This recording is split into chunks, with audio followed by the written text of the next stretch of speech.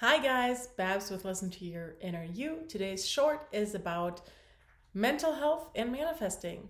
Why is manifesting mental health? Because you're following your dreams, you're following your gut, you're following what feels good for you. Therefore, you're raising your self-worth automatically and you're eliminating all the resistance that is making you miserable. And on top of that, you're hopefully going to get what you're manifesting. So manifesting keeps you in the now. The mind doesn't think in future or past terms. It can only think in the now.